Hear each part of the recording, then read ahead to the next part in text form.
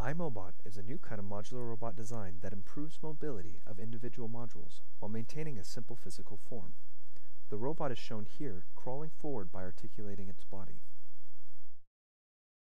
Rotating faceplates allow the robot to turn and drive as though with wheels.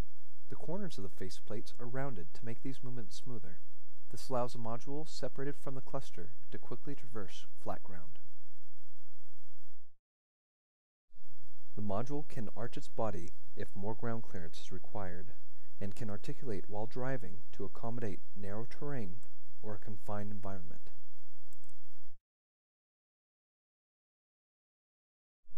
A camera or sensor can be utilized through the rotating joint of each faceplate, as shown in this cutaway model.